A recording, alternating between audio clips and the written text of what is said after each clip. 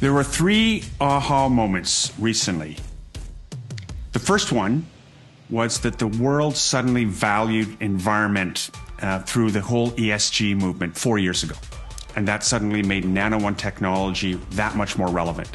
The second one was the innovation in lithium iron phosphate battery packs that made them as energy dense and have the same range capabilities as the NMC batteries, making two technologies viable to address Western driving needs.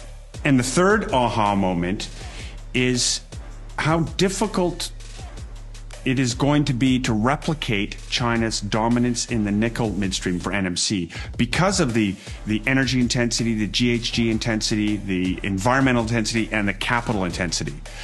And that paves the way for lithium iron phosphate, LFP, to become a dominant player in the North American market.